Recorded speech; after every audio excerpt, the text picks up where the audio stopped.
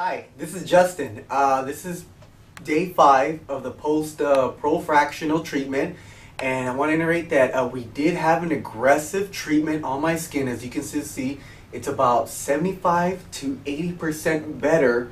Normally, it would take about 3 days for you to heal, but we did go extra aggressive on me for some of the scars and the blemishes that I had on my skin. But it is going away. The texture and the smoothness of it, oh man, it's just unbelievable. I want to say there's been an increase about maybe about 35-40% smoothness into my skin. I can tell right away the swelling has gone down. I will be like this for maybe another week or so, just a little red, but as the day progresses, it will reduce. You're still putting on your moisturizing cream that they provide you here at South Coast MedSpa, and also you want to use sunscreen. Even though you're not to go out to the sun, still put on a little bit of it. It's very healthy for you. And yeah, thank you so much for joining me on this great journey here at South Coast MedSpa, and we'll see you soon, okay?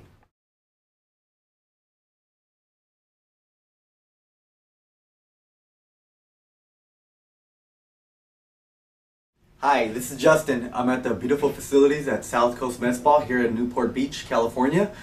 This is day 6 of my documentary of my post-treatment for Profractional. We had an aggressive treatment 6 days ago when I was bloody. It was just a mess.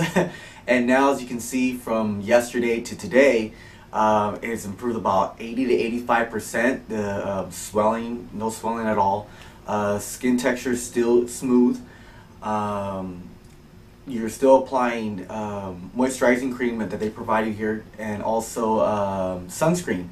So just beware when you're out there in the sun. You could be a little active out there, but not so much. You don't want to be out there no longer than 15-20 minutes.